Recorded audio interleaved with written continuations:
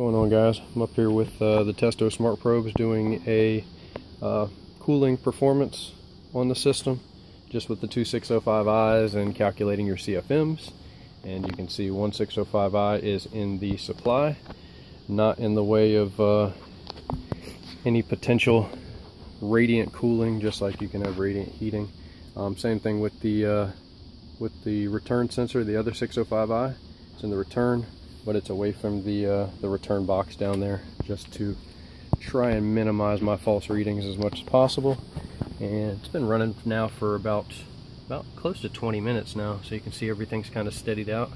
This is a 3.5 ton system, and as you can see, it appears that we are performing pretty darn well. But also I have my probes connected outside, which is crazy because a lot of people, they're discouraged about the Testo Smart Probes because there's a lot of people online saying they only have a 10-foot radius as far as their reception of the Bluetooth. So we'll just see. We'll click here and we'll go down to AC plus refrigeration. What? Get out of town. Nope, it's not magic. Not magic at all. Roughly about 25 to 30 feet away from the condenser, and obviously through a few walls. So our condenser is line set goes all the way back there, and then down one floor to the condenser outside. But I'm having no issues at all picking up our sensors. We're calling for 10 degrees of subcooling as well, which we are right on the nose. So this system is running very well, very well. So we'll go back to our BTU cooling power right there.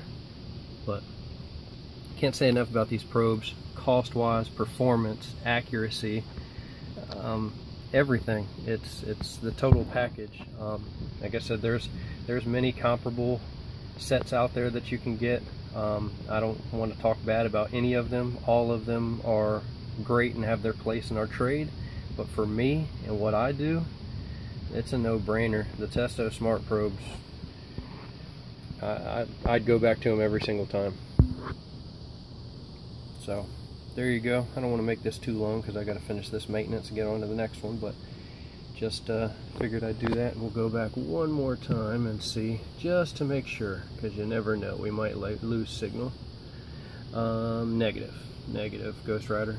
We still got plenty of signal. So there you go. Hope that helps anybody that was considering the Testo Smart Probes, and thanks for watching.